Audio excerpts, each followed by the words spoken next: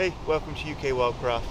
So I'm just taking a walk through this mixed woodland, and we're in February, so there's not many mushrooms around at the moment, but just found this one here, this is fairly common this time of year.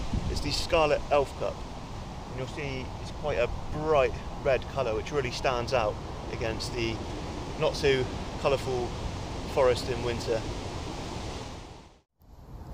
You'll normally find these mushrooms from between December up to around April, and they're often, when they're smaller, they're usually covered up by leaf litter, so you might have to dig around to find them. But if any are poking out, they're really easy to spot, and they're a very nice bright red.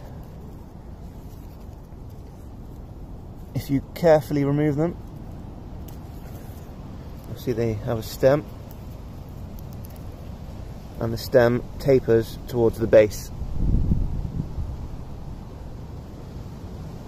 So they're cup shaped and a deep scarlet red, and the underside is pale.